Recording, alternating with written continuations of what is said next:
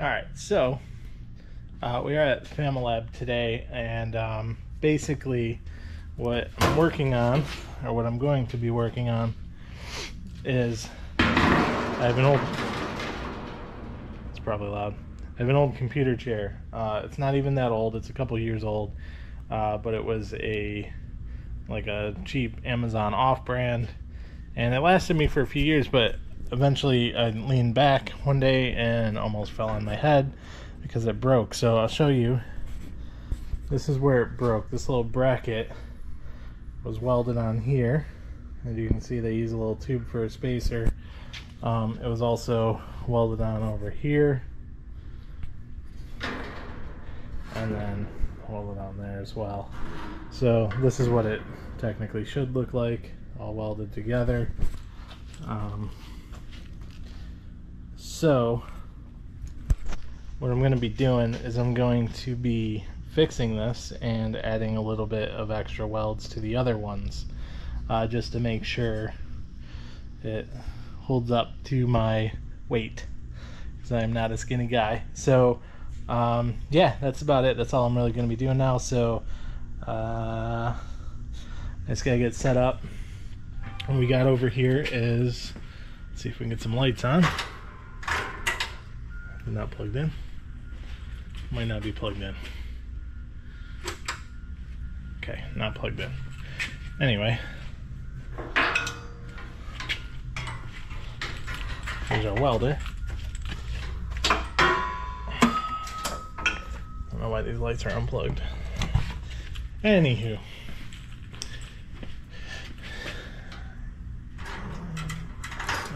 here we go. Try that again. So here's our nice welding table, one of them. We also have this that could be used as a welding table as well, but I'm going to be using this one because it's nice and new and fancy, thanks to one of our members for bringing it in. And I'm going to have to open the door so we get some ventilation. And yeah, so I'm just going to get set up here in a few minutes and get started.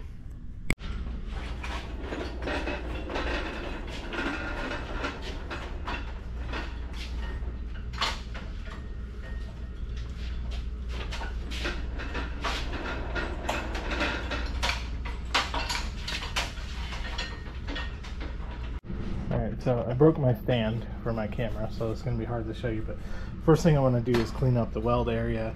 I'm hoping not to have to break that weld. When I go to bend this down, I'm going to put a clamp on it, but it already doesn't look very healthy, if you can see or not. It's not focusing. But yeah, so we'll see. But first things first, I got to clean that up. Let's see, can I set you here? Nope, that's not gonna work.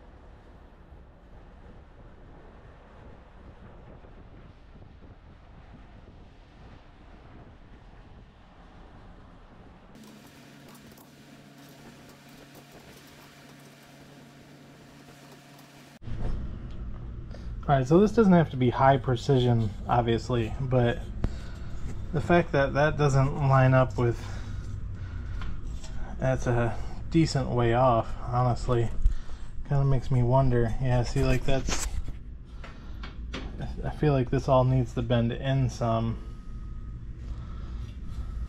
as well.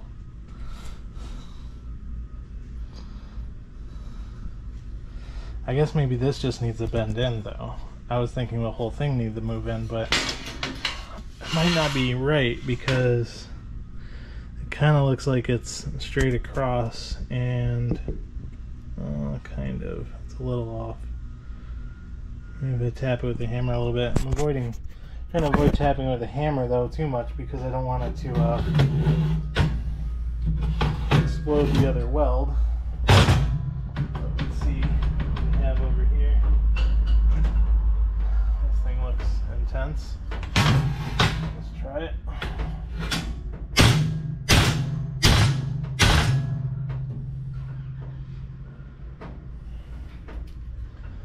How can I do that? I think I'm going to set a couple welds here first. I think that's my, if I just tack it at least, if I at least tack it there, I think that's going to help me a lot. And try not to get weld stuff on these guys, because my welding isn't the greatest, but we'll see. Alright, so I set the welder to 20 gauge, even though this is a little bit thicker, but I think this stuff is thin. No, that stuff looks pretty thick. Might be pretty thick as well, but I really don't want to blow through it, so I'm going to try that first and then kind of go from there. Hopefully this works. We'll see. And of course it just started raining, so I'm going to open this for air.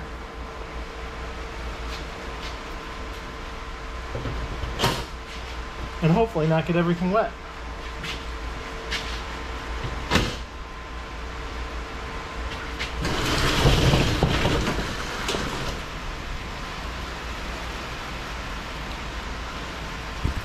So also technically I should be putting up a shielding to block things so that, you know, it doesn't hit people's eyes. But I'm going to actually have a weld on this side, and nobody's here today, so that way hopefully I will be blocking this side, and then that way anybody out there is looking might not, you know, have a problem, and then hopefully nobody comes in. But ideally, yes, we should put up a shield or a curtain. That's something I think we still got to put together, so I'll be working on that.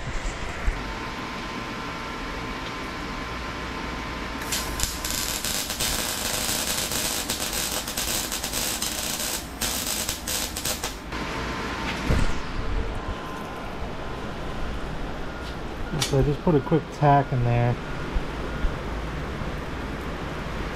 Looks like it might have okay penetration. I don't know. I think I'm going to turn the power up just a little bit. Hopefully I don't blow it out.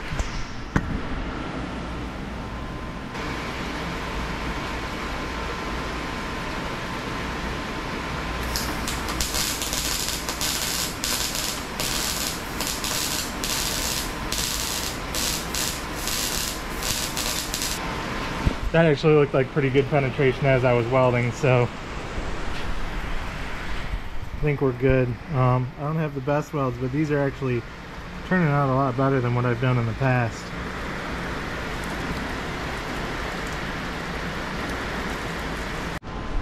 So I also added weld on this side. Again, not great, but not terrible. I'm actually really impressed with myself on how these are. I mean, real welders are going to be like, that's garbage, but I mean, it's way better than what I had done in the past, so I'm actually pretty happy with myself about that. As you can tell though, see this side, how it comes down like that. Check out this side, not even close. So we got to bend this over this way. Wait till these cool off a little bit, and then I'm going to put some I don't know. I think I might have to clean that one weld off down there, but put some clamps on it going that way in some way. I'm not sure how I'm going to do that, or just hammer it down, see if I can bend it. That might be the easier way. Anyway, we'll get back to it. Yeah, see, the problem I'm going to run into is that big blob of weld there. it's going to get in the way when I try and squeeze this together, but we'll hammer it together. So we'll see. It doesn't need to go far. It kind of needs to come this way a little bit and then this way, and then that might marry back up with the holes that are there that it created previously.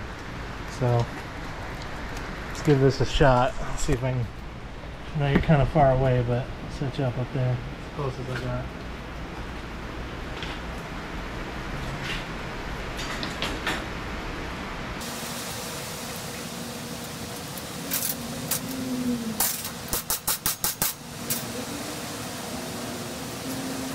It's also really testing my welds. I don't know if I want to do it on this table and ruin the table, so I'll do it out there, but anyway.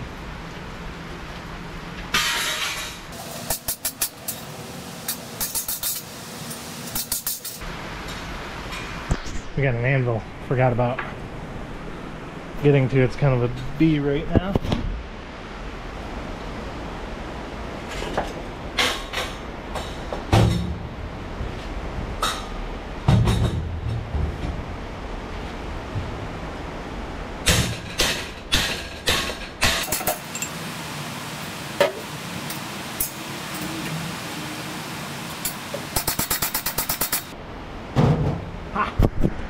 Look at that. Right where that weld broke, that's lined up. And that's pretty lined up. Getting there.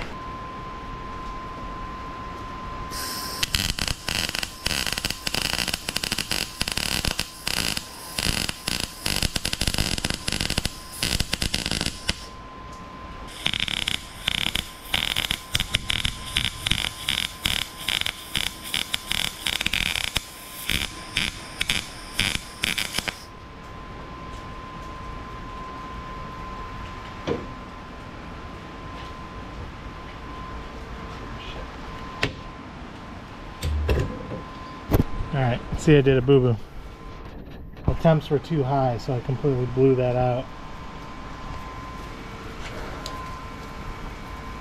I don't know why it looks just as thick as the other one, but I did add some to there. So, let's see if we turn the temp down a bit.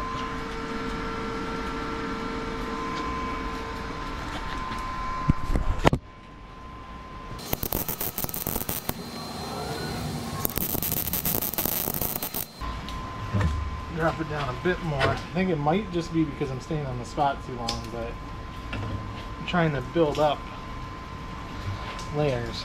So